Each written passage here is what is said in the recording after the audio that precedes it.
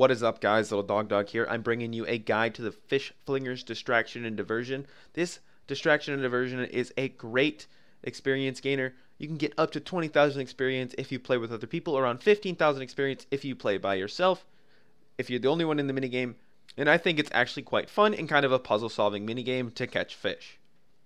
So I'm going to go over all the basics on how to complete the minigame by getting all the tackle you need, as well as starting the minigame and the best ways to go about it. To get into the minigame, all you have to do is right-click on the guide that says Fish Flinger starts in 3 minutes.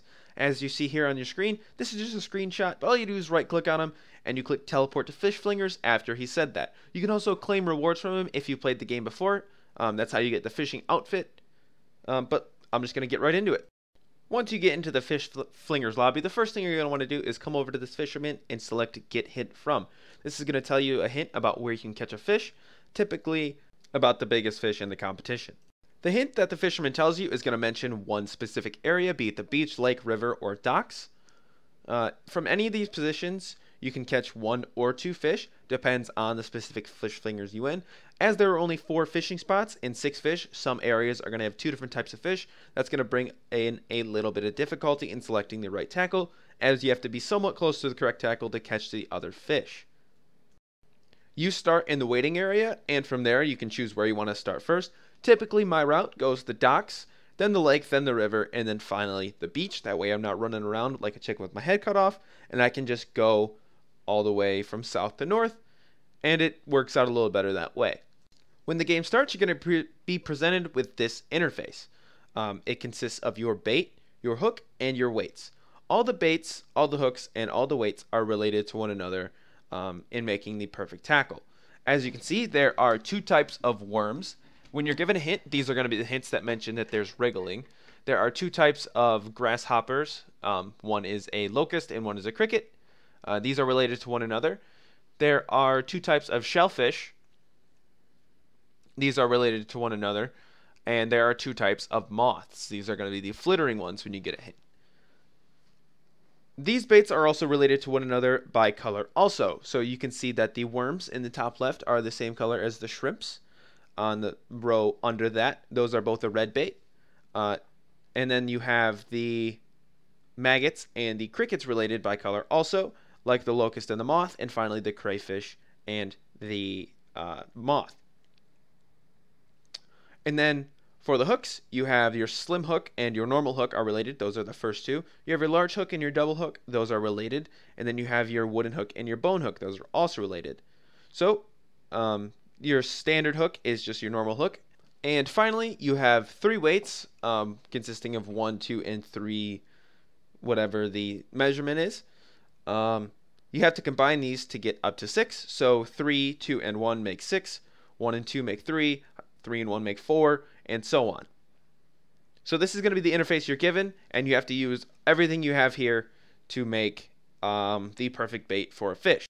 So once the game starts, you can have this interface pop up here. It consists of the species, habitat, weight, what bait you're using, what hook you're using, what range you're using, and finally the rating of your bait combination. Now the rating consists of 3 parts, being the bait, hook, and range for the specific species. And each one of those consists of 33%. Now an almost correct choice for the bait is going to be 16%. So as you can see, I have 50% here. 33% don't add up. So either my bait, my hook, or my range, one of those is completely correct, giving me a 33%. And either my bait, hook, or range is almost correct, giving me a 16%, adding up to the total of 50%. Now what I would have to do here is change one variable at a time, be it my bait, hook, or range, until that goes up. Now if I were to change my range to say 6 and it dropped 16%, then I know that it was my range that was wrong, because if I put it to 2, then my rating would go up to 66%. I know that doesn't make sense, but I have a live commentary over the video that will be in later of me actually going through a Fish Flingers and getting a 100% on all the fish, and that will clear it up a little bit when you finally see what I'm doing. Also, before the game starts, you're going to have the little timer up in the top left and a little button you can click that says ratings. This is going to tell you where fish are, and Once you've begun the competition, it's going to tell you what weight your biggest fish, or what weight those fish are, consisting from lightest to heaviest, what bait was the best bait to use for that fish, what hook was the best bait to use for that fish, and what distance was the best bait to use for that fish. So the only use that this really has before the game starts is knowing how many fish are at each place. That way you can kind of prioritize. So say you have 2 fish at the docks, you can start at the docks first, even though you might want to start at the docks first anyway, but some people play the game a little differently, and that's really up to you. So you have 2 fish at the docks and then 2 fish at the lake. You can have 4 fish done in 2 spots, and then you can just kind of coast through the rest without having to move. This ratings area is just really nice for planning how you're going to go through the minigame. And lastly, before I show you the video, I just wanted to go over the reward shop. This consists of the fishing experience bonus outfit, that is the hat, jacket, waders, and boots. You can also get some extras, which consists of getting fish for some tokens, some extra tickets to play the game that cost 100 tokens, and then there's an effect that costs 100 tokens to catch 2 fish for every fish you catch instead of 1. And then you have the tackle box, which is 20 medals and 110 tokens. You can get this after playing the game about 10 times if you get the 2 easiest medals to get. Before the game starts, it's useful to check the ratings to see what fish are where. So you can see that I have crested cod and flattery salmon at the docks. Those are right here. I can knock out both of those once the game starts and have 2 of the 6 fish done pretty quick. So when the game starts, I'm going to go straight to the docks because that's close and it's going to save me time instead of having to come back. You're going to fish near the barrels here, and you just want to make sure you select a hook, a weight, and a bait. So once you catch a fish, after you select your basic bait, you're going to get a rating up here. Now, because I selected a worm, I'm going to switch it up to a locust because it's a different type of bait, and watch what my rating changes to. Now my rating went down, so I'm going to try the maggot now. And if it goes up or stays the same, then I know that I have the right bait. So I have the maggot here. Since it's above 50%, I gained 33%. That's the most you can gain by having the right thing. And now I either have a hook 1 off, a weight 1 off, or the hook right or the weight right, and one of these 1 off. So I'm going to change to this slim hook, see what that does.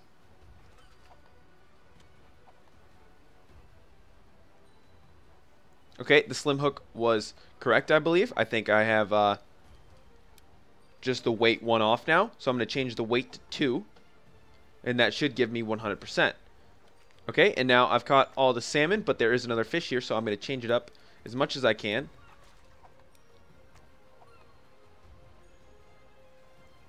Alright, and now I've begun catching cod. And I actually got really close on the first one, so I'm going to try switching to a bone hook first.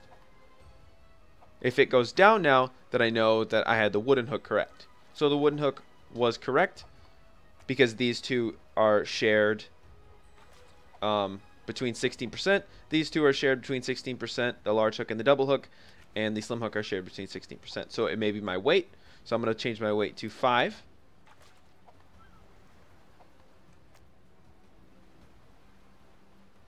So 6 was the correct weight. And now it's either my bait, so it has to be my bait. So it's either a green moth or the crayfish that are going to be the correct bait. It was the green moth. I know that because these are shared baits. See, the gray moth shares gray with the crayfish. That may be what the fish was attracted to. Or it could have been the moth, the green moth, because it shared the same body type as a moth. So now I'm going to check the ratings again. I'm heading to the lake right now. And there are 2 types of fish at the lake also. You'll never have a fish that shares the same settings. So you want to just change it up as much as you can.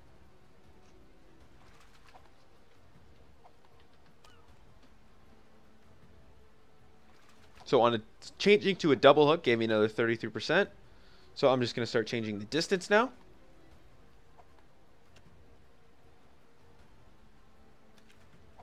So 5 may have been the right distance.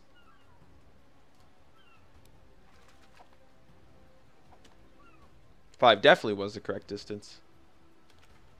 So now it's either the regular worms or the crayfish.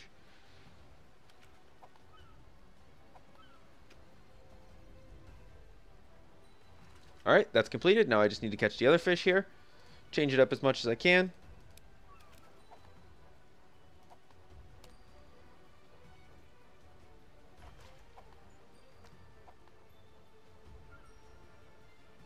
So at the distance of 3, I caught some trout. So I'm going to go back to distance 3.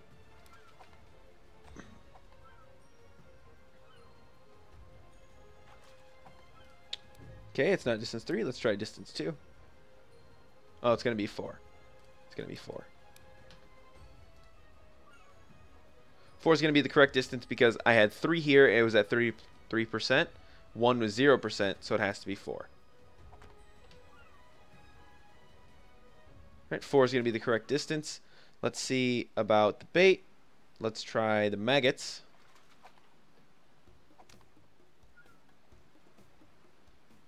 Maggots did nothing, so that means it's not the cricket either.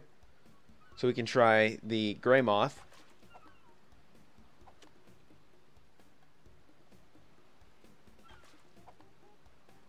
And now we can try the shrimp.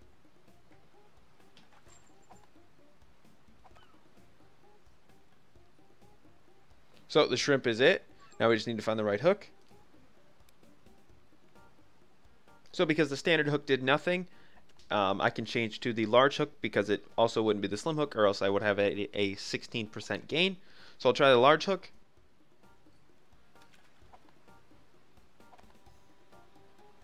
It can be a little difficult sometimes, but once you finally get it, you're going to want to move on. We're going down to the river next.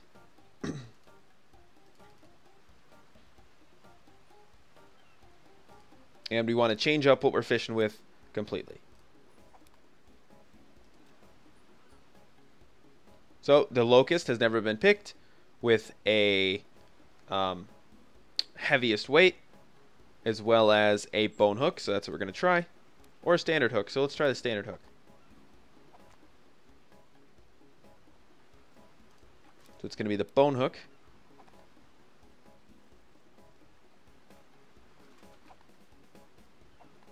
Let's try a 5 distance. See if that goes up or down. If it goes down, then we know that 6 is going to be the right distance. Didn't change at all. So let's try a 3.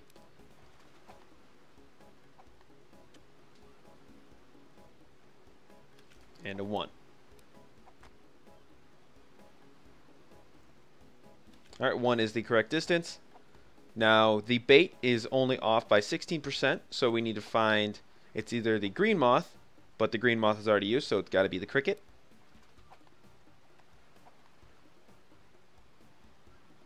And that's 100%. And now, down to the last fish, we're going to the beach. And we haven't used a heaviest weight, so we're going to go as heavy as we can. Actually, we are going to want 3 or 4 because my hint consisted of it being far but not too far. So the weight we're going to use a little heavy. The bait we're going to want to use is going to be the crayfish. And the hook is going to be standard.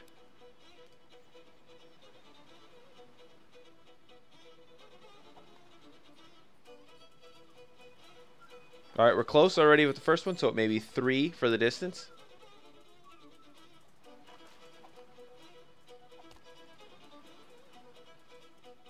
Alright, and we've done it. Now, when you're at the point where you've 100%ed all the fish, you want to look at the weight of the fish. So we can see the cove bass at the beach are the heaviest. So what we're fishing for right now is what we want to continue fishing for to get the heaviest fish and bring our total weight up as high as we can. So for the next 2 minutes, I'm just going to fish here until this bar here reaches 100%, and then I'm going to move to the next heaviest fish to bring up my total weight as much as possible. So you can see I'm on the podium here. What you're going to get with the podium is your score. It tells you how many fish you caught, what your total weight was. Mine ended up being 6,510. Heaviest fish was 199 pounds.